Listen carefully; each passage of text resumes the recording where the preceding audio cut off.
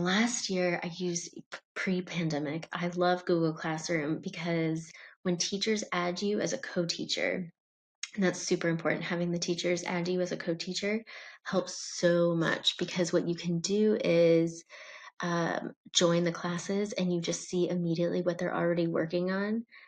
You can see what assignments are assigned to them. So it's such a nice communication tool because you don't have to email the teachers all the time asking, what are you working on? What lesson are you on? What unit are you on? You just see everything that they're working on in the classroom when you become a co-teacher. Um, so that's helpful in a lot of ways, especially for students that if you do push-in services with. Becoming a co-teacher, step one, I love that. Um, Another option is once you already are a co-teacher, you can, if you have a close relationship with that teacher, you could offer the teacher can post things for you and assign certain things to specific students. If you don't want to create your own speech class, you can use teachers' platform to individually assign activities to those students. Um, you can also create your own class, so be your own teacher. And then what I did was for each one of my speech groups, I had a class, and so it was only students within that group that I worked with. It was in the same class, so I could assign an assignment out.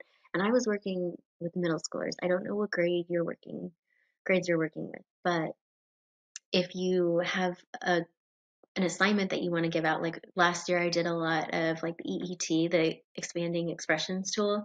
And what I would do is I would say, okay, here's a paragraph, code it with the different colors, highlight it on your computer with the different colors to identify the characters, the setting, the problem, the solution.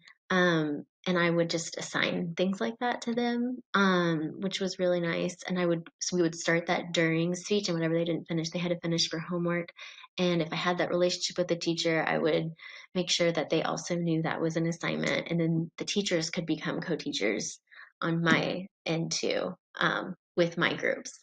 Um, I didn't necessarily have all of my speech kids in the same Google Classroom because they're all different things, but it tends to work well when you separate them into different classes. So I might call my 10:30 group, okay, this is my 10:30 group, and assign specific 10:30 types of activities that you would normally do in person.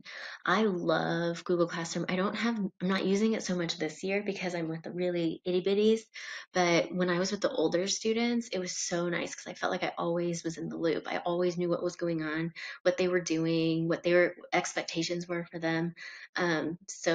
Being a co-teacher and then also creating your own speech groups within Google Classroom are really, really helpful ways to communicate with your students, especially if they already know how to use it. And you might even end up loving it just forever. Like you might end up always wanting to be co-teachers with some of those assignments that are getting sent out to them, especially with more so I found it was helpful for reading, writing, science, social studies. Those were the subjects I wouldn't do.